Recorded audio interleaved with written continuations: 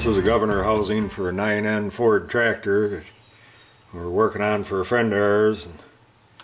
And on the governor shaft, there's a lot of play. Well, they normally wear down. They say you can put a little shim in here to help shim it up tight. There's another, the shaft and rod goes on here that hooks to the fork. There's a spring that connects the two. I should have brought that over, but I'll try and get some pictures. We'll stick it back together for you when I'm done. But with the way this is wore, it's really sloppy. It floats in there, it's wore into the other piece some too, so I think there's enough end play. I'm just going to make a washer out of some shim stock basically that'll help hold this down even. And I've got some bushings I had picked up in an auction that this one will be about the right size. What I'm doing, I've got it set up in the mill here, taking the boring head and going to do a pass around the outside to shave her down so I can get this bushing to fit, cut this off to size, and then I'll set the arm up and bore this out even and get her trued up, and so she'll be back as good as new that way. I could almost leave it, but I figure it's wearing into the other piece already. I'd like to, as long as it's apart, I'd like to true it up. It uses a fly ball governor system basically, where there's 4 ball bearings in there that as your RPMs increase or decrease, they move in and out on a cone shaped piece, which I'll try showing some more of that later in the video here. But for now we're about ready to set her up. I'm going to grab the little button back steer indicator there, and I've got a transfer punch that is 3/8 shaft, so she fits in there, and there's a little bit of play in the needle bearing. I think when I put the indicator on it before, it was only about 2/1000ths play there. And we'll get set up and put the indicator on it, and we'll go from there.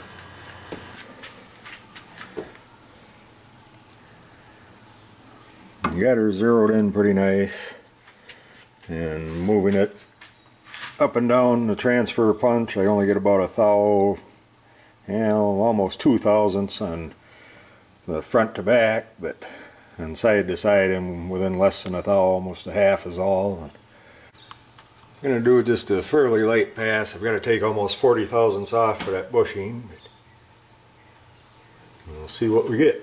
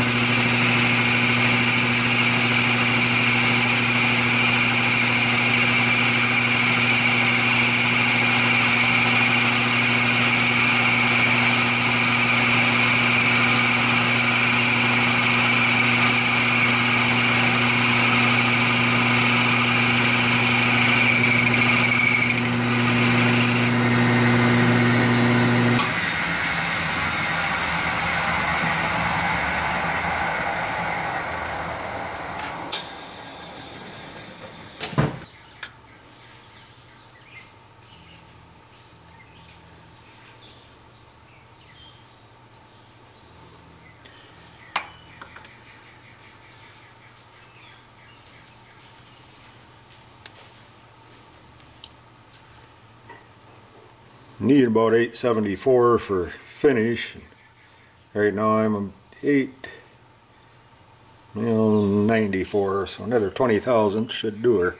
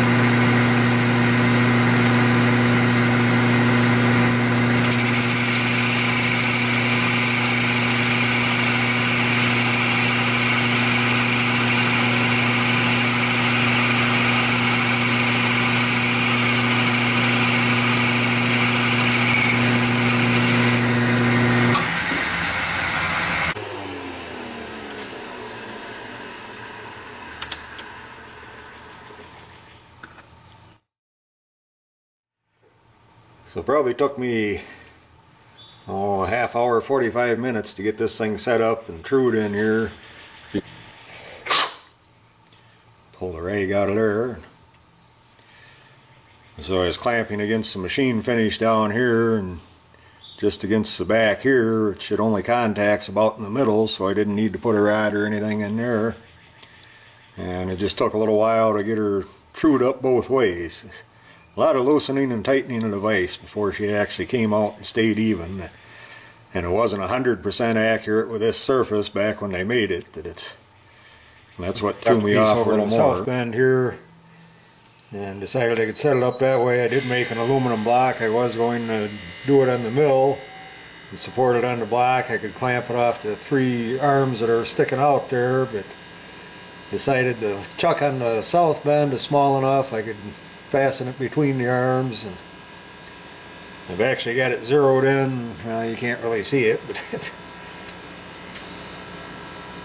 you can move it in and out for the thickness of this piece, which is only about ½ inch, and you get a different reading every place you go because of the way it's wore. So I kind of averaged out to where we're looking pretty good that way.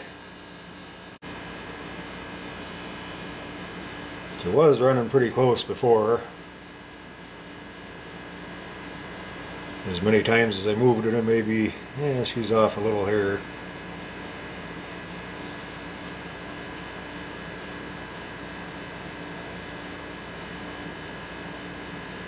Right between the arms, I need to go back in a little. Need my little lead one. But an aluminum works too. Yeah, since I've had to loosen these, in order to line this back up again, I'll have to check her on the inside. And there's where that bore part is, right by that arm. So originally wanted to set it up the other way, but it ended up the ball was just hitting the edge of the chuck. Get it down here where you can see it better. This ball was hitting the edge of the chuck, so it was throwing me off a little bit. It wasn't quite clear. On this side, it's not going to show up in the camera, I suppose. About 1.5 thou off until you get to where it's wore here, and she lost probably 4 thousandths there. I'll check her on the inside again and see how bad we change that. Should be good to go.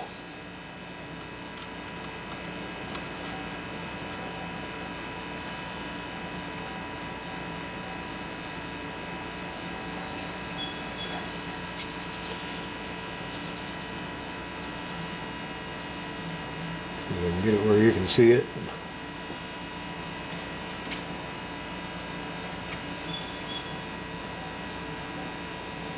Yeah, it moved quite a bit.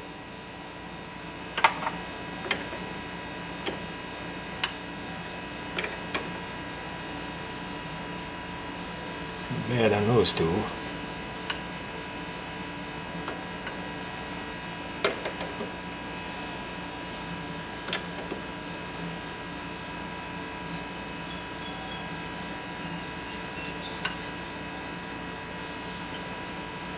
Even there, like I was mentioning before, you can, it's good most of the way, and you get to the bad spot and she's off about the same on the inside as the outside.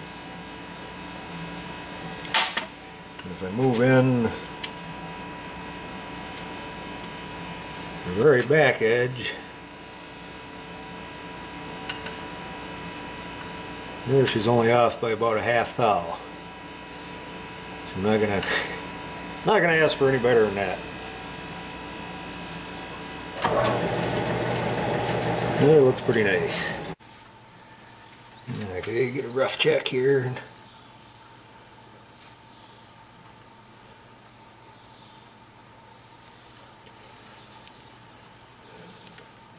Basically, I only got to take 60 thousandths out of it. That bushing is a 1-inch bushing. I'm at 939 in there. I get the snap gauge out and check her after you take a pass or two.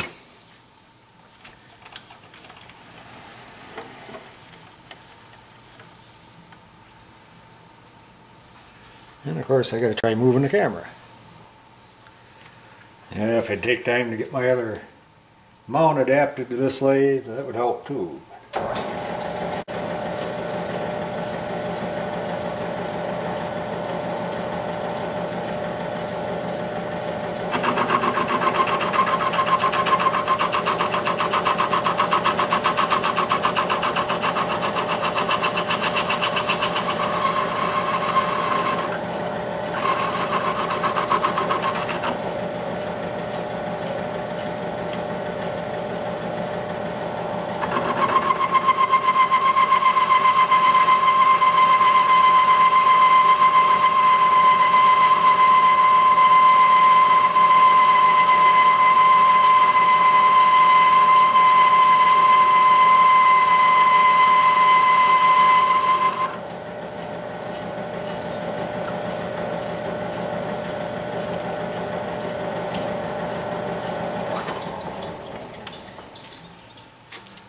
It was only 20 thousandths off.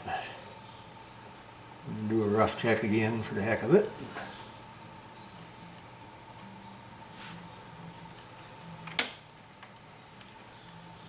That's a lot better.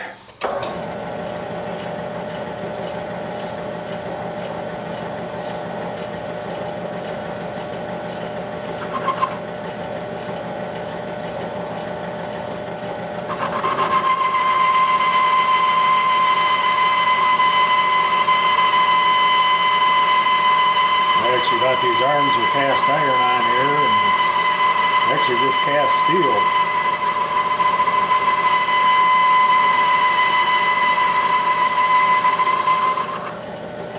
Kind of surprised for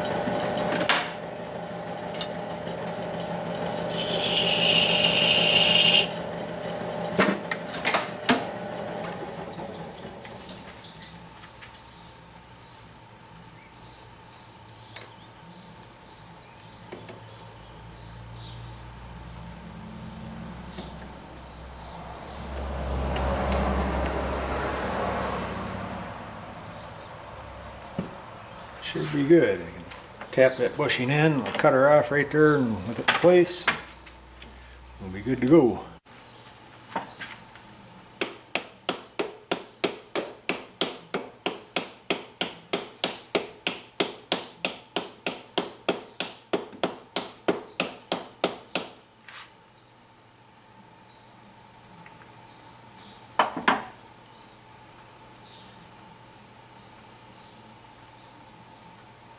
Leaves it sticking beyond just a fuzz so I can finish it off there. After I tapped the bushing into the piece, I actually just cut it off with a hacksaw and then machined it. Didn't turn the camera back on.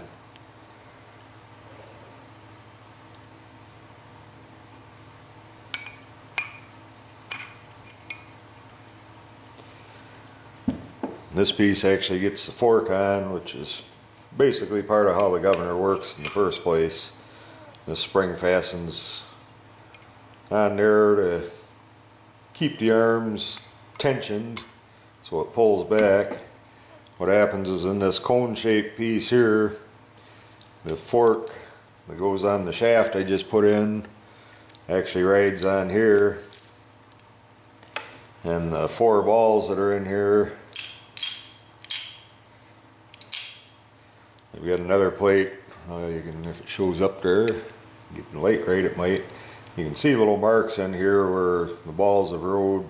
Usually this piece rotates enough that they don't get wear marks, and there are some flat spots on these. That's why There's a kit you can get that'll give you the new plate and this bearing, the thrust bearing that's in here, and the new balls, and everything else is good enough on here that you don't have to worry about it. But as it spins faster, you probably can't really see it in there, but it makes the balls fly out so that he pushes this piece in and out, and that controls your throttle and everything. When it calls for more power and she slows down, she goes in and that opens the throttle a little more. But then when she's over revving, like coasting downhill or whatever, it'll move out and close your throttle down so you're not getting the extra governor assist. It's a basic operation of it. And this all goes in there, and this piece sets over it, and there's a screw in the housing here that goes in a little notch there to hold this piece in place, and your drive gear.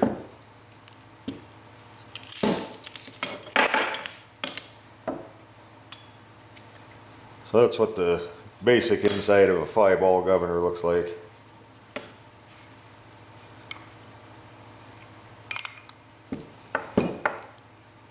And I've got a little, well, back when I did that fan shaft for the 5088 tractor, I've got a shot here I'll put at the end of this video of the fan shaft in and running before we put the final metal work on. This is a 9N Ford that I'm working on that governor housing, or did the video of the housing. The governor actually sits down here under the generator. Rebuilt the carb on this. That pink piece down there is actually the battery tray that was all corroded. Well, the battery had leaked acid over the years and pretty well ate all the paint up. Needed a new water pump, and did a hot pink on that too, because it's a friend's tractor, and it's kind of became our trademark over the years. That we used to, when we'd do like an oil change or something that way, we'd paint the dipstick paint just to see how long it took them to check oil, and we'd get a phone call when all of a sudden they check oil and find that the rear axle seals were leaking on it, and that's why that's all apart. And if you follow me on Facebook at all, you probably saw this custom puller Ronnie had to do. I'll show here at the end when I go back to the other shop how the axle is set up. You had to extend the puller by 22 inches in order to get the bearing set up off the hub here. Well, you'll see when I show the drums. But this was his wife's father's tractor originally, and it's actually had block repair done on it years ago, and he had her painted up pretty good for a while there, but that's been a lot of years ago that he did that too. And most of this, well, some of this is some of the baking soda we used to neutralize the acid, but there again, with all the acid on it, we're gonna, once we put the axles back in, we'll roll it out the door and pressure wash it and give that a shot of red paint again there, just to make her look a little better. This is the axle off that 9N Ford, and the puller head set up here. You're actually pulling this part of the hub off. It has a tapered roller bearing in it, but it actually works backwards of the way a lot of them do. The tapered bearing presses onto the shaft and then gets another collar that you have to heat up and put on to lock it in place, and then you shim this piece in or out to tighten it up against the bearing, because your outer cup is pressed into here, and normally, like in a car, you have an outer nut, you adjust the pressure on it for your end play. Well, on this, you're doing it backwards. You're pulling the cup towards the bearing where the bearing is pressed onto the axle. So that's why you had the little lock collar that you heat up. To take the old one off, you drill a 1/4 inch hole in it and then take a chisel and split it. Then once that's off, you have to pull the bearing off. And you could actually take the nuts out of from the drum and everything that way, take that apart, and you could probably get it in the press then and do it too, but it was easier in this case to modify a puller. And then for tapping the bearing back on, he actually took a tube and He stuck a bit. Took one of the collars that he'd split. May not have enough light here, but you can see the split here where he drilled it and chiseled it apart. Well, that's got enough place, so we can use this to weld an end cap on the pipe. Use that to tap the bearing back into place. And then when we heat the collar up, in case we have to tap it in, we can just slide her down, use it basically like a slide hammer and tap it on. Whatever it takes to work. Hand's nice and steady.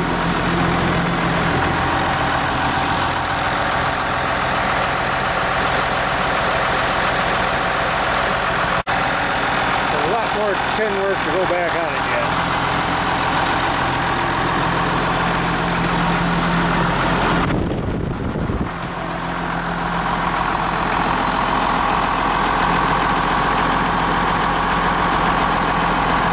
Tires are about 6.5 foot tall, 20-inch wide tread pattern. All back together, ready to go home. At least the fan shaft's back in good shape and he's good to go.